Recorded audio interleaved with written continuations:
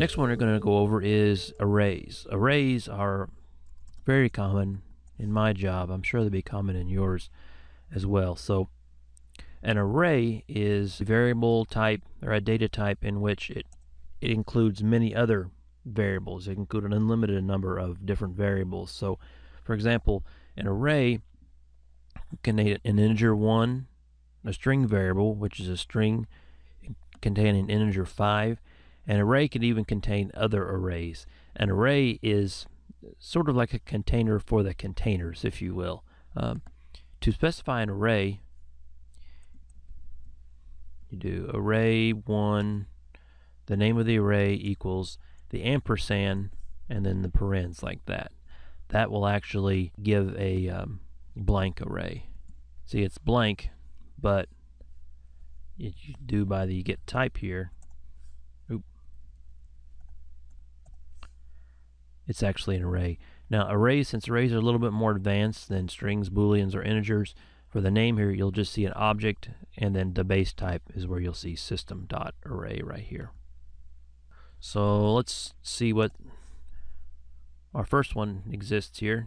See, up here we defined array equals 1 string value and 5. This is all the information in our array here. And if we echo it out, you'll see it contains 1 string variable and 5. That's how you can create arrays. You can do other things. You can explicitly define the array with all the indexes, that's what's called, in here to begin with, or you can create one with no elements inside of it, just like this. And let's say we want to do array1 plus equals 3. So what that's going to do is pushes the number 3 integer onto array1, and you'll see once we echo it out, it's 3 now. We can keep on doing the same thing. Plus equals 9, plus equals t. And if we echo it out again, all that's doing is just creating one element, the next element, the next element, and so on and so forth. That's how you add things to an array. Something else you can do with arrays is each array has the individual elements, and these individual elements have index numbers. This may be an intermediate topic. You might not use it a whole lot when you're starting, but it's useful nonetheless. Let me give you an example of what I'm talking about. Let's say we have array, and you can see we have 1, 2, 3. We have 3 elements inside of the array. So we're going to have 3 separate indexes.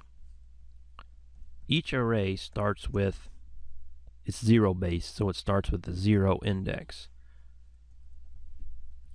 And to find out what's in the indexes, you just do the variable name, and then in brackets you do the index numbers, 0, 1, and 2. And you can see here array 0 is the number 1, array 1 is the string variable, and array 2 is the number 5.